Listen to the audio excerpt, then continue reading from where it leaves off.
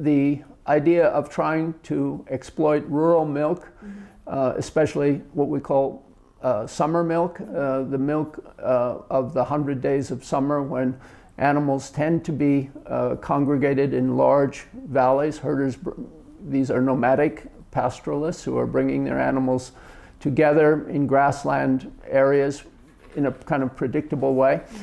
but often very far away from Ulaanbaatar and otherwise in situations where it's not easy to exploit that milk in conventional ways. If we put a cheese plant there,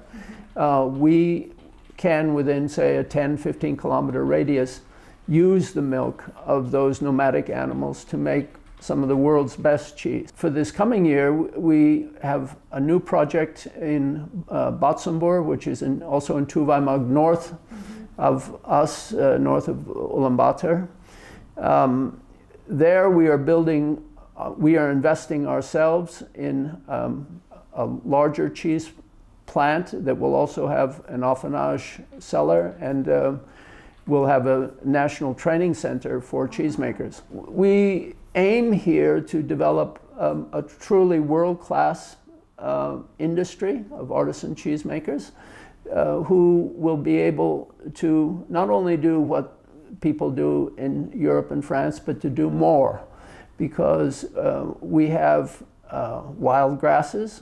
we have nomadic animals, we have a totally organic environment,